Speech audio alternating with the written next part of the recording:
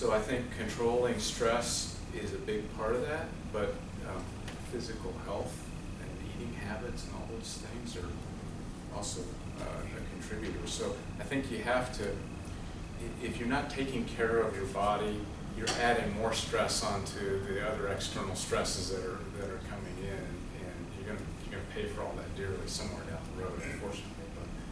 But so yeah, for me, physical activity. But you also, I think, important, this kind of comes with that sense of experience and making mistakes and learning from them, is putting things in perspective.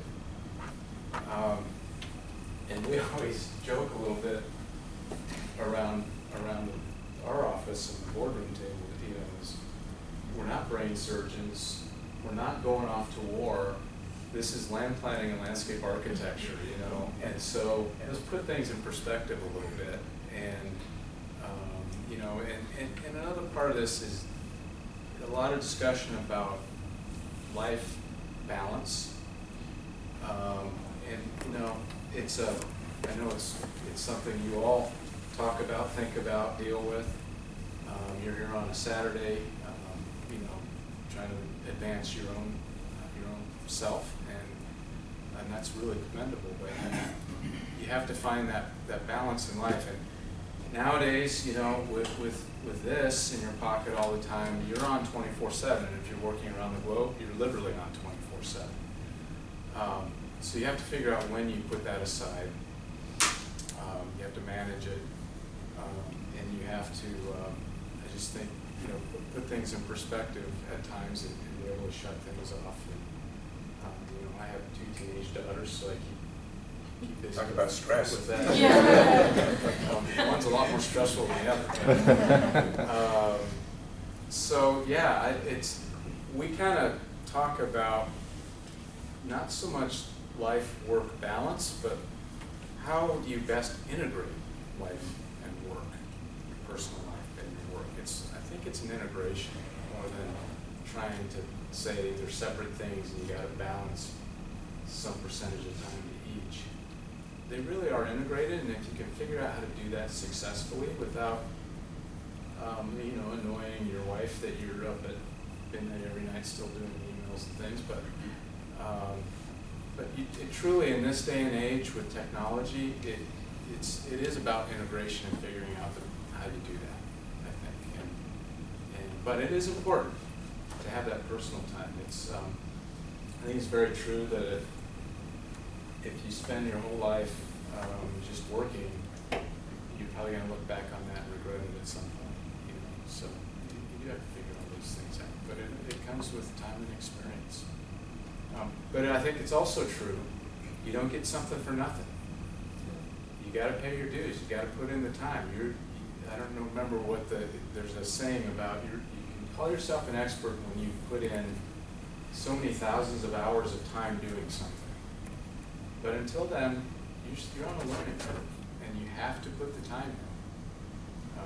So don't expect instant gratification on everything, because you have to put the work in. I agree with the exercise. I think I ran this morning too. I've been doing it for 40 years, so it's 50 years, maybe longer. Exercise is a great way to get the endorphins going. I don't care what happens. You feel good afterwards. And the balance, the lifestyle, all those things are important. The other thing is you can't remake history. Once something happens, it's done. You know, put it aside. Learn from it. I mean, that's the important thing. You learn from it, but put it aside. You can't fit. You know, if it's done, it's over with. You can't remake it. So you can whine all you want to about it. You're going to change it. So move on. And so that's just a mental exercise that you can do. When something bad happens, move on. And there's other things that'll be good things happening. But there won't be good things happening unless you move on. And you can't live in the past. You got to live in the future. And I think you have to set personal goals for yourself. We talked with Aaron, and that you got to have a passion for what you do. You can't wear your ego on your shirt sleeve. because no one's going to pay for ego. But you got to have an ego, and that ego is going to drive you to be the best that there is. Not second best, but the best. And you have to set those goals for yourself and strive for them. I don't think you ever stop learning. The day you stop learning, you need to exit, because life is passing you by, your business is passing you by, things that you're doing is passing you by. So you can always learn, and you can always learn from being engaged and from other people and their experiences.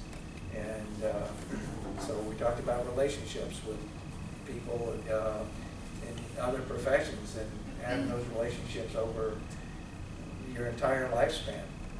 But I agree with you that it's not all work. You gotta have balance.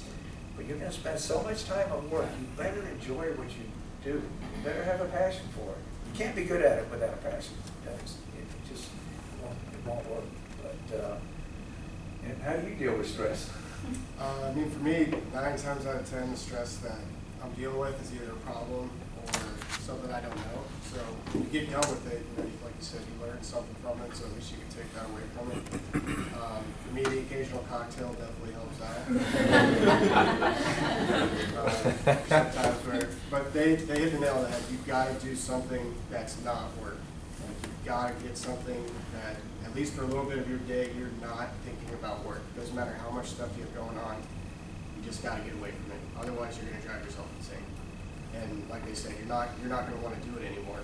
So I think for me, that's the biggest thing. Whether, like they said, running, exercising, whatever it may be, fishing, hunting, whatever, you got to get away from work and not think about it for a couple hours, and then come to the next day, and it's going to make it that much easier for you the next time you try to jump on and figure that whatever that issue was out.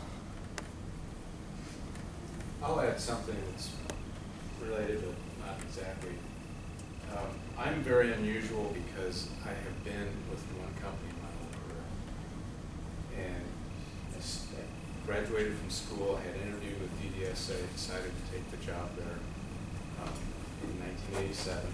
So come June, I'll be 32 years there. And I'm not sure if I know of anybody my age that has been in one firm or one company. And I guess call it intelligence or ignorance, I don't know which, but I think I recognized culturally that EDSA was a great place to be. The work is very engaging. They treated me very well. And I've had plenty of opportunities to jump and go to some other firm. But I only say this because we talk a lot about this. We hire people, we invest in people. And it's always hard when somebody decides to leave after 5, 6 years or more, because you've made an investment, you have a relationship there. And I'm not saying you all should find one spot and stay there. It makes sense to move positions in your career at times. But it's also true that I heard this in a speech one time, it always stuck with me. The grass isn't always greener on the other side of the fence. It's greener where you fertilize it. So you put the effort in to where you are. If the circumstances are right, it'll pay back to you, and it'll come back to you. So I say that in part to our employees to hopefully get them to think about staying and not necessarily jumping all the time. And we have a certain amount of attrition. It's part of what happens in the business world, but we do work hard to keep people as well. And so I'm probably very unusual for somebody my age who's just been with one company that long. Well, that was only with one company. That's right. Well, actually not. He started with. Oh, that's right. He started with Stresso. Fred Stresso. I know Fred very well. Yeah. He did the landscape architecture on my house. So anyway, yeah, Ed came as a young man to South Florida, started working for another landscape architect in the late 50s, just for a couple of years. But I think his vision always was to have his own. And I got to tell you the impact that Ed made on other people at the University of Florida, which some of us think is one of the greatest universities in the world. Set up with the architecture department an endowment under Ed's name, and there's a program every year that's put on, and all EDSA put some money into it, but I would say 95% of the funds came from all of the people that knew Ed.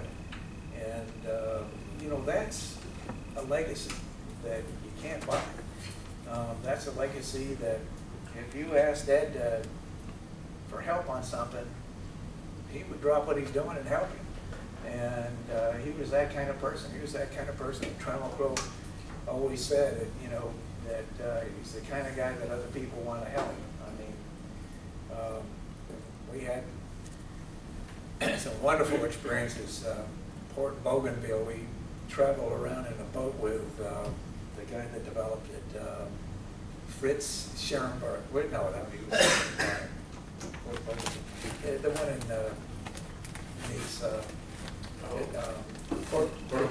Port Grimaud with the developer in his boat and looked at the architecture. They tried to duplicate it and do it. Right. You guys did the land plan on it.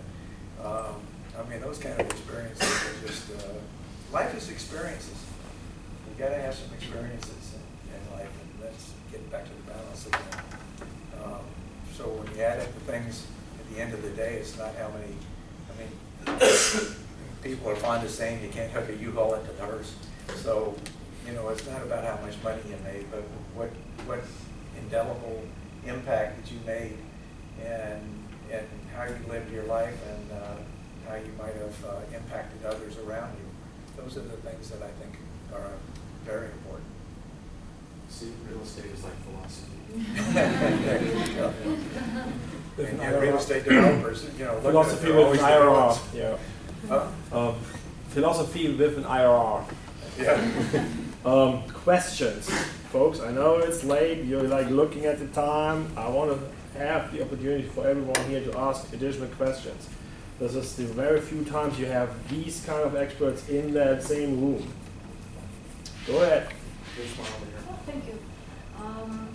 I used to work for many years in consulting at Accenture. I don't know if you know that company. Business consulting. Accenture. Well, it's a very big part of it, company. Arthur Anderson. Yeah, it used to be. And I am surprised how similar this is to consulting, you know, in the corporate, I'd say, consumers, you know, government. So it's really similar, and also the way you do the presentation, the way you slides, I mean, it's really, really similar. The way, you know, what you explain about payments and going after the clients and everything, it's like really, really similar. So I'm very happy because it makes me feel like I could apply. You learned something. Yeah, I could apply what I know, you know, in real estate eventually.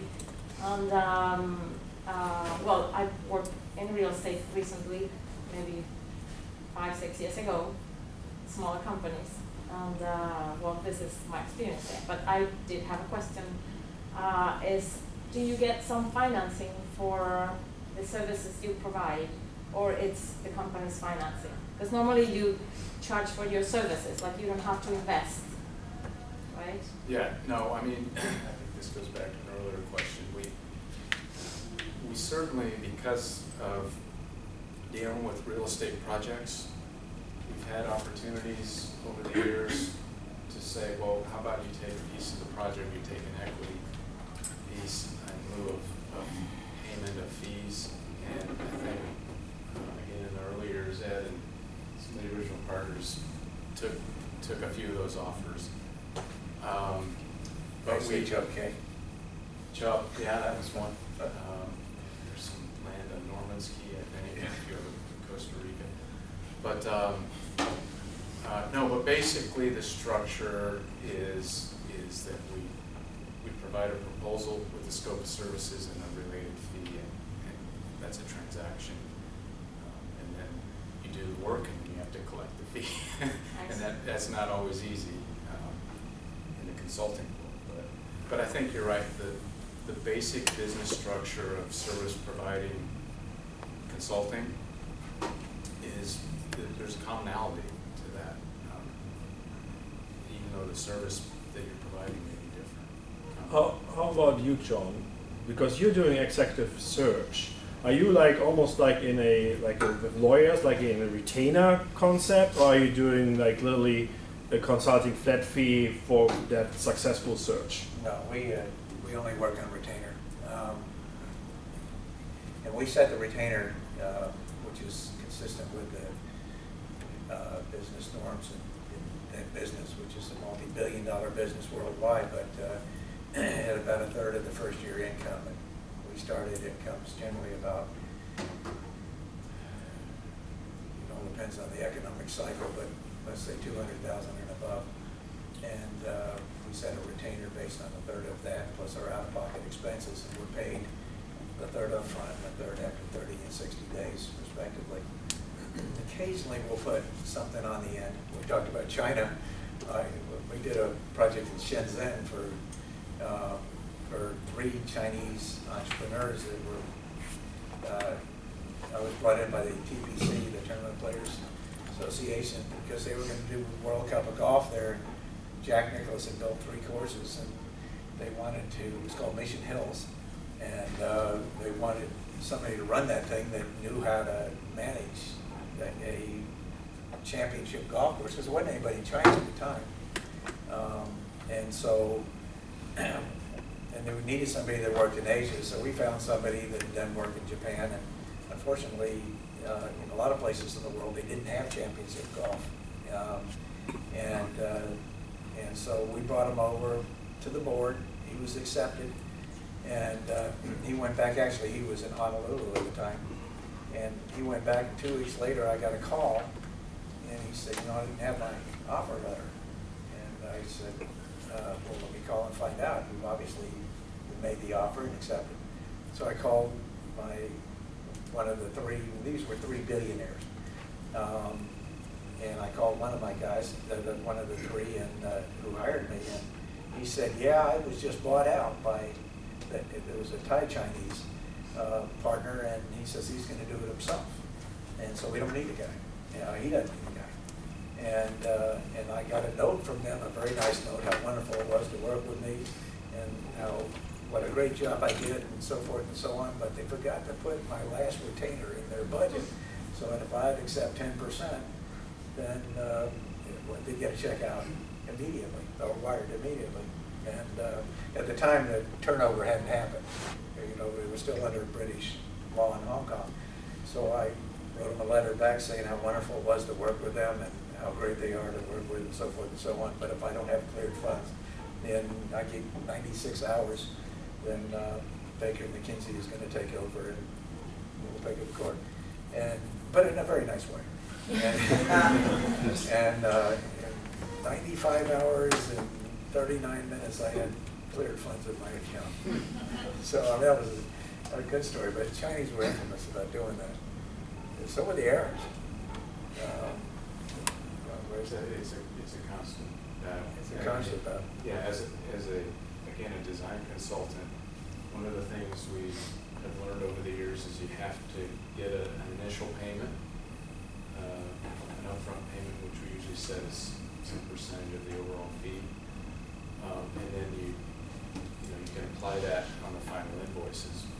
But it gives you a little bit of an insurance policy to get the process started, and it tells you whether or not they're going to be a serious client and pay on time and so forth. But it never makes. Some clients are good. Not all clients are challenging, but. It's a constant battle. It's probably one of the biggest challenges of the business side of the design world. You had a question? This is more of a personal nature, but where are you from? Miami. Okay. This is the time where you usually come up with a follow-up question based on that. You can't talk about that one too much. My undergraduate degree was That's in history. Renaissance and Reformation economic history, which I love, but I hated to teach. I didn't want to teach. But I wanted to do. My mother was British, and I had some traveling before, and I wanted to do work internationally, but nobody would hire me internationally because, well, I was a history major, and so as it turns out, we do a lot of international work, but I had to do it myself. but I'm from Miami. I think South Florida is, look, Fort Lauderdale. I live on almost an acre on deep water. I can take a boat. I could have taken a boat to work. I actually did 2 or 3 times. It's like a pool. They're nice to have. You probably never use it, but you can because it's there. And we got an airport 5 minutes, 6 minutes away, and you got the downtown that's 2 minutes, 3 minutes away. You got there's no other city in the world that gives you what Florida, what Fort Lauderdale does, even Miami, where I'm from. Miami got too crowded. I wanted to come to a small town. And Fort Lauderdale's a small town. I mean, it's a pretty small town. The reason I ask is your accent's not one I've heard down here. Says the guy from Arkansas. Yeah. It's from the hill. It sounds, it's colloquially, it sounds similar to someone's back home. Well, we used to do a lot of work in, I didn't start out in real estate, I started out in high technology. And I knew as much about, I got hired once to do a search for somebody head up engineering for a semiconductor business for digital equipment, which is a big computer manufacturing company at the time. And I had no idea what a semiconductor was. And they hadn't invented the internet yet, so I had to take that Encyclopedia Britannica and read it on the plane, and I was meeting with the head engineer. And but by the time I got done doing the assignment and looking for somebody, and they all had PhDs, and they were in Silicon Valley and Dallas and so forth, people were asking me where I got my PhD. And so, you know, you just kind of glomp onto whatever you're doing. And when I was doing work in Minnesota, we used to work for Medtronic, a implantable pacemaker company, did all the work. And they all spoke with a Minnesota accent, you know, and I found myself with a Minnesota accent. Yeah, so you're weird. We didn't have an accent in South Florida. I mean, what were we? We weren't deep south. We were some midway somewhere. And I'm not sure what we were. So I'm not sure what to answer the question. When you were talking about the PepsiCo, the headquarters in New York, you mentioned that the employee productivity went up and I guess call-outs went down. Was that like a happy coincidence kind of thing, or was that something that was kind of planned into it? You know, I don't know if I know the answer to that. I know it was an outcome Right. of the project. Whether they thought that was going to happen, and the genesis of moving from New York City out to that location, I don't know that whole story quite honestly, but again, I think it's, you know, this is something that is now part of the design process is how do you improve those kinds of metrics and outcomes. Back in the late 60s, somebody had, I'm going to guess, somebody involved in that had a vision for why they wanted to move to that location. Right, that's what I was wondering too. And it had to be part of, look, this will be a better, a nicer place for people to come to work every day and that kind of thing. Whether they thought of it in the same terms we do today, I don't know. But it is an interesting, I think, case study of probably unintentional outcomes at the time that, you know, definitely happened. But those are things you can learn from too. I mean, you can see how it works and say, well, you know, a good developer, Bill Bone from the Sunrise Company, very successful, developed most of the Palm Desert. Wherever he went, he always used to take a notepad, and he'd go through and he'd look at all kinds of projects. He'd take little notes, and I'd ask him what he's doing.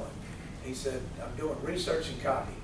So I'm going to other projects around the country, and I'm seeing what works for them. And then I'm bringing it back to see if it would work for us. And you can learn from others. You don't have to invent everything. You can learn from others. You can learn from experiences. You can learn from what's working.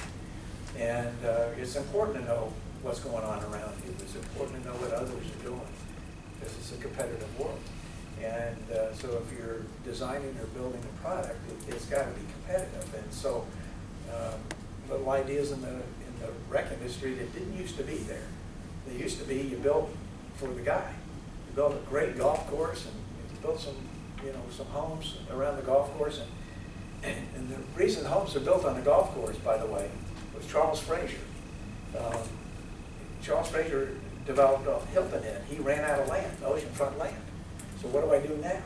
So he built golf courses, and he said, I wonder if people will buy homes on a golf course. Never used to do that. They did it the European way. They built the golf course here. They built the homes over here. But he put homes on a golf course, and they sold like hotcakes. They almost got the same value you got by being on the marsh or the ocean. And not quite, but right up there. And all of a sudden, I mean, everybody copied it. And now it's a sort of a standard. You know, people build homes on a golf course. And that all came from one guy. You also know why. So when I went through my urban planning phase in my life, you know, ended up with some degrees on that, is we looked at golf courses that have like around the clubhouse, apartment buildings, condos, or even single family homes as the prototype for a green gated community. Yep. Because it will take a while for someone to walk over the ninth green back to your back porch to break in. You don't really, even if you don't even need any gates or something, because you have natural features that really abandon that guy who will steal your television. But people also like to look out their window and see a sea of green rather than another building. And grass is very calming to look at, you know. Other little things that they did in Sea Pines, what a great creator. They hired half the class of Harvard at one time and brought them in to learn the business back in the 70s. It ended up going bankrupt, but it was because of an economic cycle. But they had a little 1 acre site that everybody got a small piece and they could come garden and grow vegetables on. It became a huge amenity. It didn't cost anything, but it was a huge amenity for the project. Now you see food being grown on resorts all over as an amenity. And people that go to the resorts, you know, they go to look at where the vegetables and other things are being grown there that they serve in the restaurants. And so food has become an amenity for not just what's served in the, you know, in the restaurants, but it's going from their own little farm to their restaurant. And it's unique, and now everybody's doing it. And, you know, there's other, you know, I'm sure you're far Just back to the golf thing, real quick. There's not a lot of golf courses being built these days, and not golf-based golf course communities. But, you know, to your point, people love to live on the golf course, not because they play golf, because in fact, statistics are, I think, only about 25% of 30%, yeah. 30% that live on the course actually play golf. Right. But it's a big green park, basically. And so the transition now, in a lot of these communities where it's been harder to support the golf because less people are playing and et cetera, is what do you do with that open space? And in some places it's actually being converted into just parkland, you know, rather than functioning golf. So it's a new dynamic in community planning too, is what replaces what the golf course was to community planning back in the 70s and 80s. It's now open space, trails, and walking, because that's the #1 activity that people engage in. Well, you know, in the beginning I said they sold to the man that if he loved to play golf, it was a great golf course, he'd come by, but they soon realized that the guy also had a wife. And so maybe they ought to pay attention to her, so they started paying attention to her, and then they realized that they actually have kids. And so they learned, and these were painful lessons over the years. But the hierarchy of that was if the kids didn't have fun and they didn't want to go, guess what? And the wife said, I'm not going, so you can play golf. And so he could stroke a check.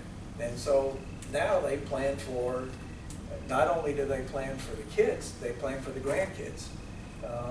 You know, and the compounding, so that some of the most important features of communities are being developed for the kids.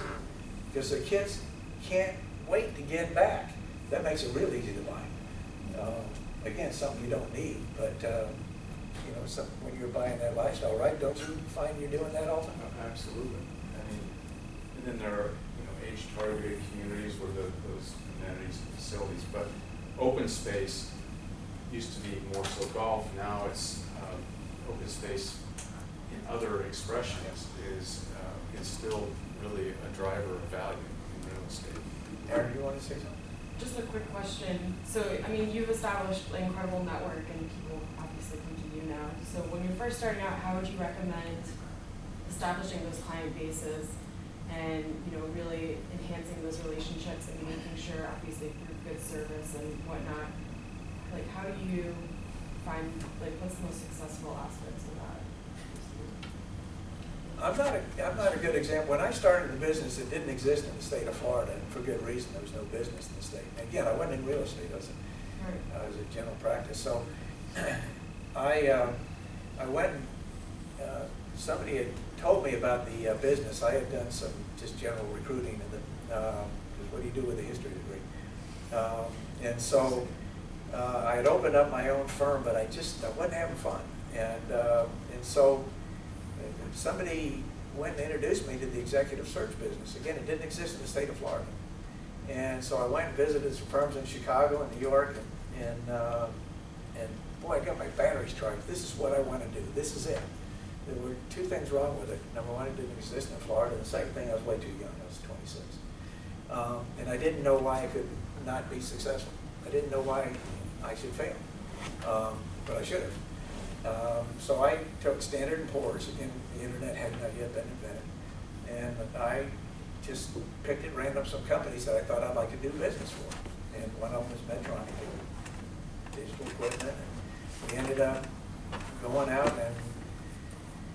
and I sold myself into those companies and saying, look, I know you got relationships, but give me a try. If I can't beat them, you won't hire me again. And so they toss a bone to me, and I had to perform. And we ended up doing all of Medtronic's work. They were a little tiny $200 million company now, but $5 billion, $6 billion. Digital equipment the same way. They were a $100 million company, doubling in size every year. We did work for Xerox. We were the largest vendor of executive search for Xerox. See, in Florida, when you were in the services business, like lawyers or executive search, if it was in Florida, it couldn't be any good. They all went to New York, or they went to Atlanta, or they went to Chicago to buy those services. That's where the good services are. But outside the state of Florida, they didn't know that. So that secret was kept in Florida. So they thought it was kind of cool working with somebody in Fort Lauderdale, you know, as long as I delivered. And again, it's all about delivery, right? If you deliver the services, if you can meet or exceed what your expectations to your clients are, then you don't have to worry about business. You know, it just comes. And you know, I'm not sure I even know how to market the service. You know, I joined the Urban Land Institute. That's one good thing. But I joined the ULI in 1980. Haven't missed a national meeting since. For the first 8 or 9 years, I don't think anybody knew what I did for a living. I wanted to learn the business. And I joined the council, and people on my council would ask me, what do you actually do? And I explained to them, and they say, well, wow, you know, we've got a need, or, you know, and so that's kind of how it happened. You know, I always say marketing, you don't need an MBA for marketing. You know, it's like the corner gas station. You take it in, get your oil changed, the guy says, you know, I saw something wrong, I fixed it. You know, the part is $1, but I didn't want you driving around with, you know, a bad thing. I just fixed it, there's no charge. You know, go on your way. Would you ever not take your car back? You know, and would you not want to bring all your friends, you know, to the place you just found? I know gas stations don't do that anymore. That's old school. But, you know, it's a similar business. If you can meet or exceed your expectations, then you're always going to be high, then you're always going to be asked back. Because not everybody does that. And it's the same in your business. Yeah, I mean, I agree with everything you said. I would say that it's a progression for most people through their career. It's because obviously it takes time to build a network, and you do have to work at it. You can't be a wallflower. You don't have to be an extrovert to be a good business development person, but it's all about these connections and the network that you create. You also, to John's point, you have to deliver a service that people think, you know, is valuable, and that's a big part of it. If you can do that, people will come business as possible because you don't have to put as much effort into that. But you know, there's in the real estate world, there's all kinds of venues, you know, conferences and networking events and different things. ULI has been a great conduit, I think, for our firm as well, to get on the real estate world. But so there's a whole menu of things that you can be doing. You sort of have to pick and choose and prioritize what you think is going to have the best payback for you personally. But it's like the other thing I said, you do have to put the time in. And a big part of it is delivering whatever your core business is. You got to deliver quality, and that's your best marketing. And like Doug said, when you do join an organization, don't be a wallflower. I mean, join an organization even though they're not paying you to do it, but do something. You know, get active. The more active you are, the more you're going to get noticed. The more people are, the more relationships you're going to make. So be very active in that association, whether it be the ULI or the myriad of other organizations that there are. I just happen to like ULI the best. And the more you put into it, the more you get out of it. And you know, business will follow. Okay. I'm going to use that advice as closure for today's class.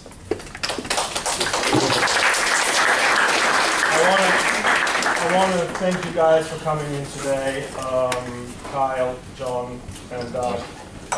This was very, very insightful. Thank you very much for your time. Thank you to your families and friends for the time we have been taken away from you over there. And for the students, thank you for staying awake. It's a long day.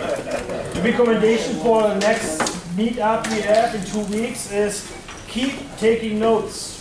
Why? Because it keeps your brain with the listening and writing down active. Yeah. I posted the questions and the memos assignment, so we're up to date. Go home, relax, have some quality time, and then think about school tomorrow. All right? Good night. Let me just say, if anybody wants, you think of another question and you want to get back to me, you can do it through Thomas. He's got my Yeah. That's what you've been doing.